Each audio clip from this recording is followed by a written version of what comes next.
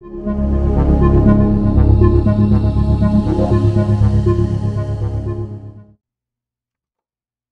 everyone, this is Jesús Mejía, and this is my talk about Metaheuristics.jl towards any optimization.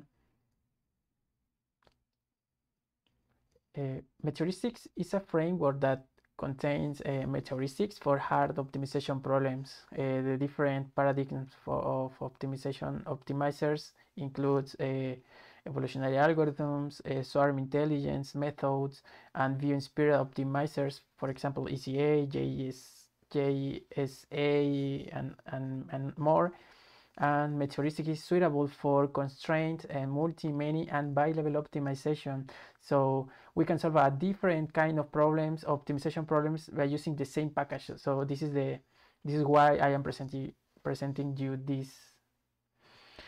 Now let's move to the installation. The instructions for installation are very simple, because we only need to use one command. If you open the Julia RPL and press to open the package prompt, we only need to use the add command and the package. Or equivalently, we can use the PKG API. So we import the package manager and add the Metaheuristics package, and now we are able to optimize anything we wanted to optimize. So the main features of Metaheuristics.jl is that contains some consistent API. There is a method called optimize, which requires 3 parameters: the objective function, the boundaries for the decision variables, and the optimizer or the method for optimization. A lot of optimization methods are implemented in Metaheuristics, over 15, which can solve multi-many and single optimization problems. Also include constraint handling strategies to handle equality and inequality constraints. It supports single, multi, and many objective optimization problems. Also, some scalable test problems are implemented to test the Metaheuristics. Some visualization strategies are implemented via Unicode plots to visualize some results in some charts, which is very convenient to study the results and many other features about the optimization problems and the results of the optimization process. Also implements Metaheuristics indicators to assess the performance of the algorithms, and also multi-criteria decision making is implemented to perform a posteriori decision making after the optimization process, and with a very simple interface. Those are the main features. Now let's move to a quick start. Let's assume that we want to minimize this objective function where the decision variables are bounded in this space, and let's assume that we are working in a 5-dimensional problem, and the optimization process is only requires 3 lines to implement the optimization problem and optimize and find a minimum for this problem. So to do that, well, this is the implementation of the objective function, a very simple definition, and the boundaries are defined using this line. The low boundaries are in the first row, and the second row contains the upper bounds. So this is how the boundaries are defined. So to obtain results, we need to optimize this objective function, and this is the boundaries for the decision variables, and after when the optimizer is found an minimum, the results is reported. So this is how we obtain the result. This is the minimum found is 0, and this is the minimizer. and this is the basic information about the results. And now we move to the analysis of the results. To obtain the minimizer, we need to use this method, minimizer, and the results. Also, the minimum is obtained this minimizer, which is 0, which is the exact minimum for this problem, for this very simple example. Since we are using Metaheuristics, most Metaheuristics are based are population-based method. Usually we want to know information about the population. We need to only call this line, and some information about the population is shown within this chart. This is a box plot.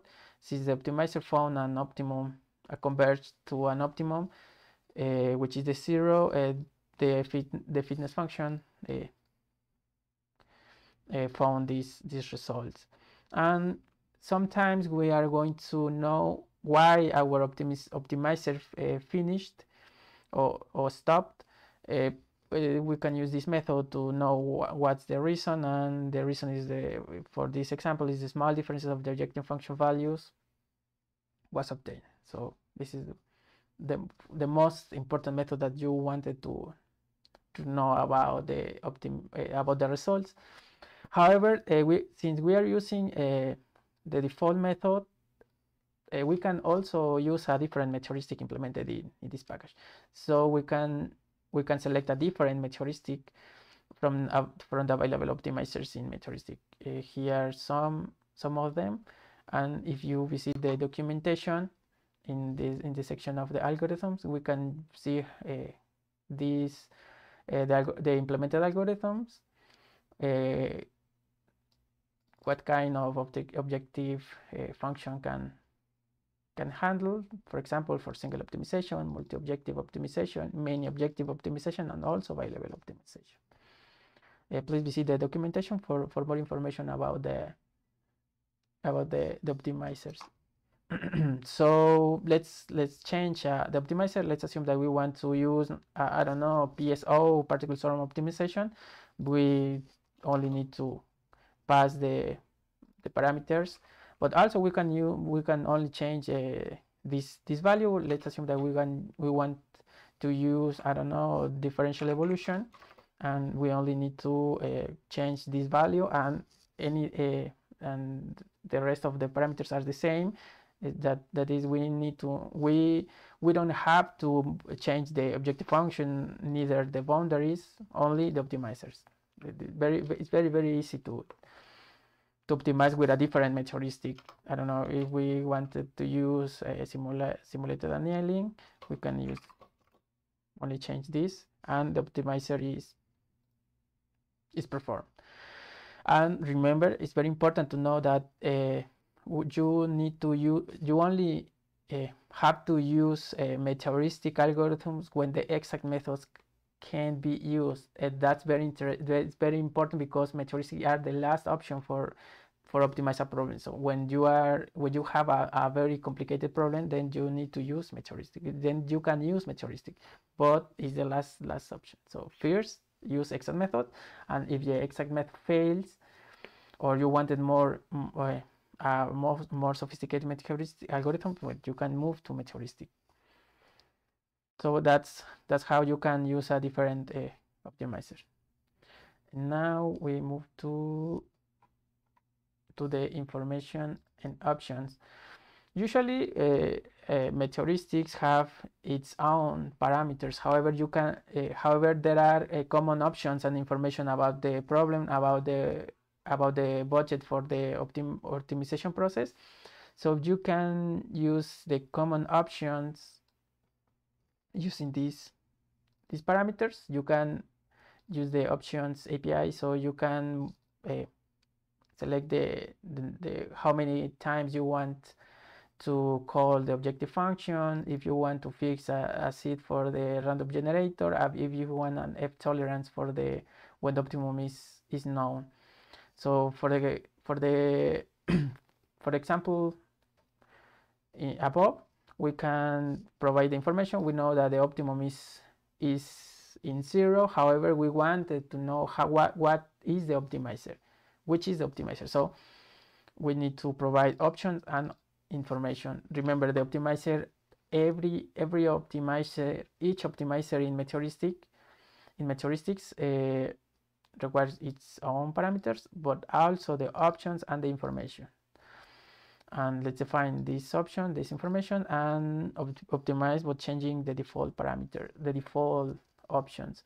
For example, we are using ECA and with the new options and the information. So we wanted an accuracy around this value, and the accuracy was obtained as shown in this stop reason.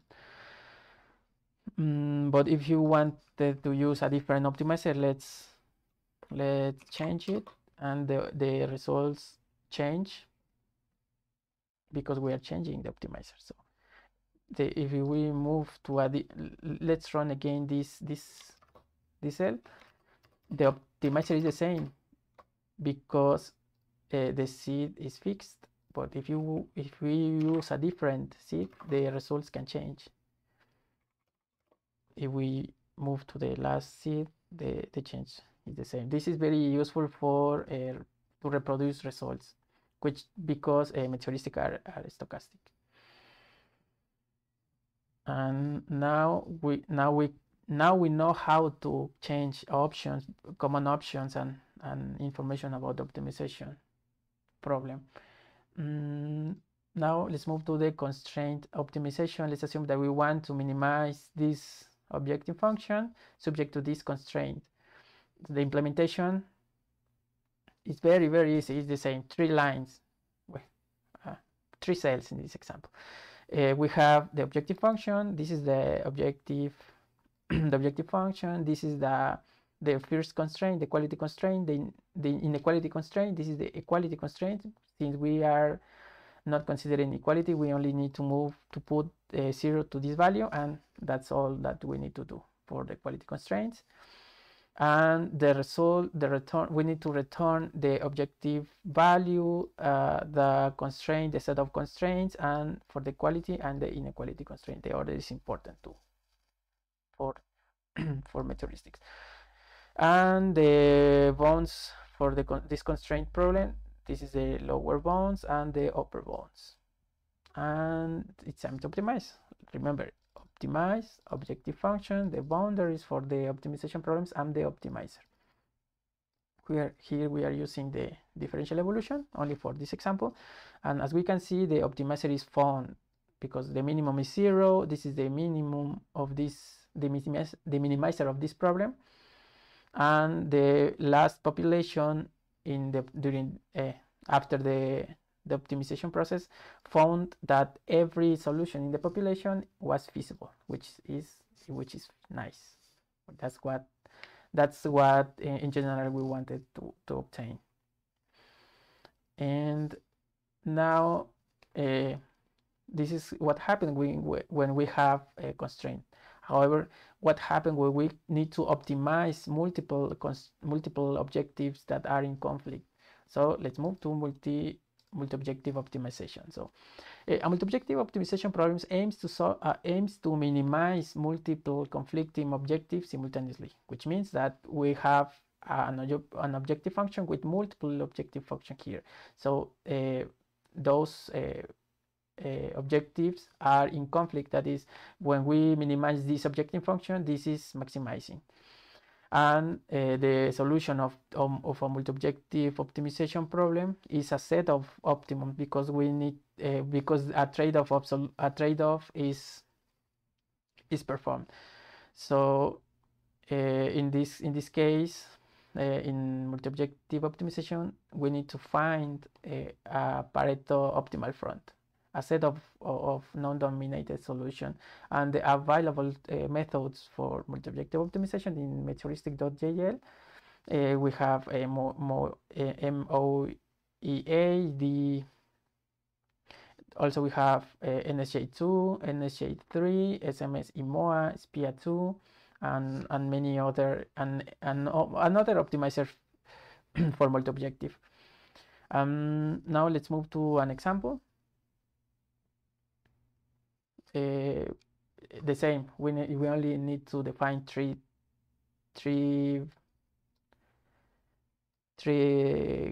the objective function, the boundaries, and the optimization process in this part. So to define an multi-objective problem, we need to define the first objective, the second objective, the inequality constraints, the quality constraints, and return those values. The vector containing each value of each objective, the inequality constraints, and the equality constraints. This is the boundaries, and we are going to optimize this objective function, this multi-objective function in those bounds, and using this optimizer NSH2, which is very popular in multi-objective optimization. And regarding the results, we observe that this is the output for this problem. This is the Pareto optimal front. As you can see, it's very easy to know how are the solutions distributed in the F space, which is very, very useful only for visualization and analyze the results if we obtain a very interesting Pareto front or not. This is the non-dominated solutions in the population, and as we can see, the final population found that every solution is feasible, and the stop reason is that the maximum number of iterations was exceeded. This is the most important stuff about multi-objective optimization in using Metaheuristics. So now, as we can see, we have a set of optimal solutions. However, it's commonly that we only need a solution, a single solution. So that's why multi-criteria decision making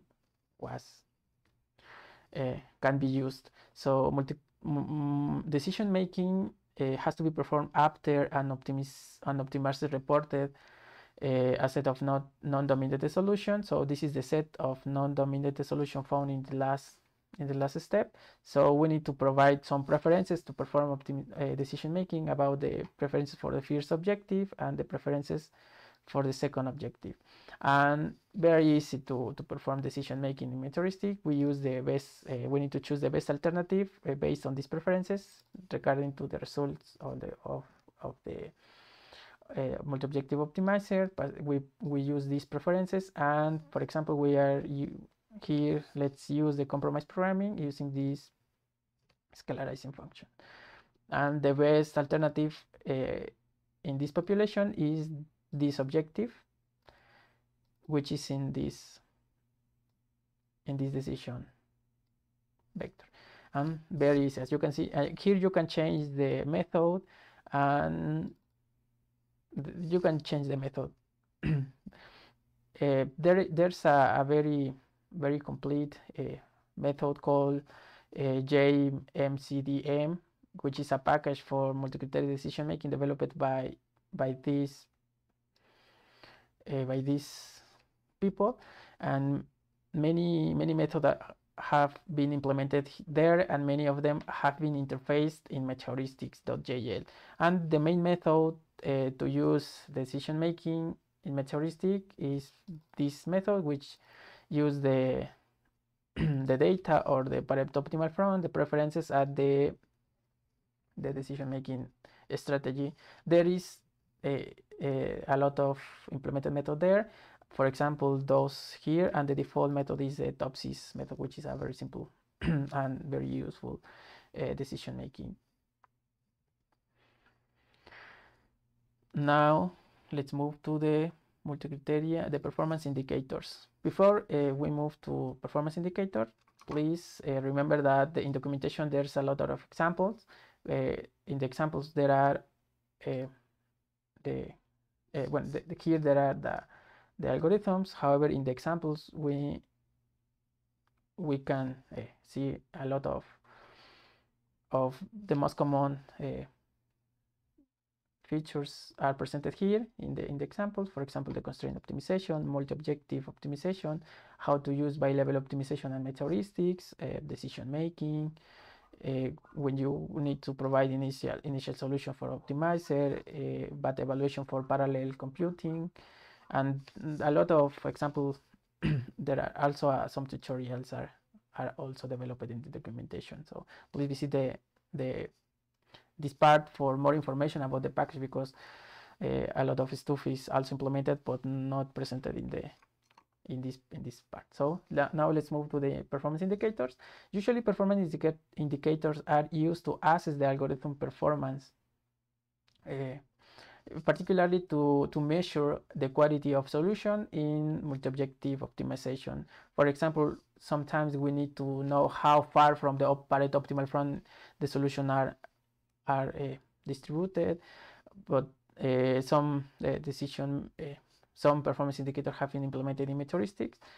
In this part, in here, the generational distance, inverted generational distance, spacing indicator, covering indicator, hypervolume, delta P, and the epsilon indicator. So please visit this part for more example about the performance indicator.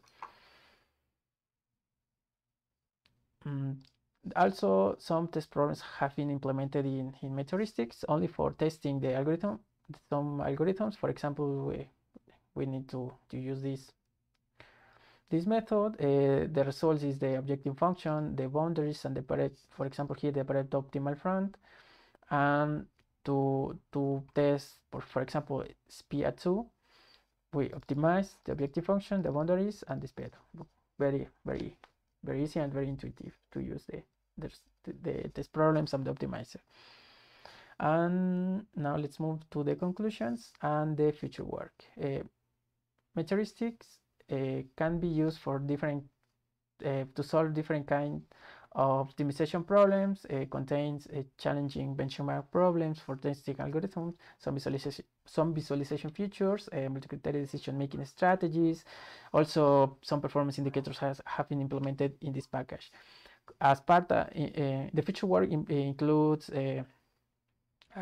implement island-based optimization for distributed algorithms, some visualization recipes for plots and for package for example plots or Mejía, methods for trivial comparison among algorithms, and many more, and add more optimizers in Metaheuristics.